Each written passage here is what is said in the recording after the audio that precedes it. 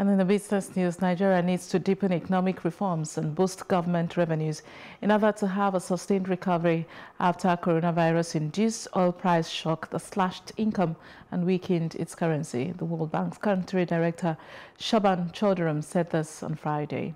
He said Nigerians are aware they cannot simply wait for oil prices to recover, as happened during the last crisis in 2016, to rebuild the economy, particularly with the health crisis caused by the pandemic. Africa's largest economy faces a situation similar to the 1980s, when it rationed foreign currency amid shortages caused by a recession and currency weakness. Nigeria's current case is worsened by revenues of around 5% of GDP, which is one of the lowest in the world for similar-sized countries. The ratio stood at 8% last year before the pandemic.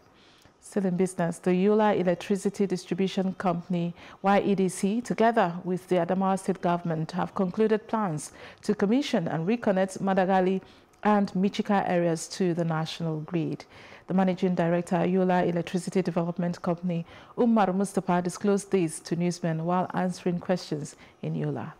Plan to re-electrify or rehabilitate most of the facilities destroyed by the insurgency or some bandits.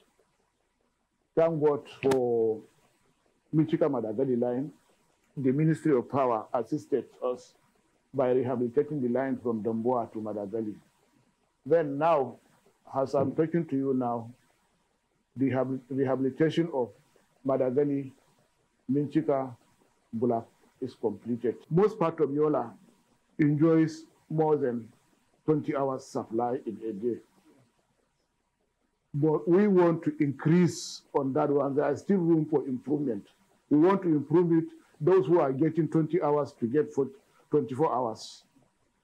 That is my plan.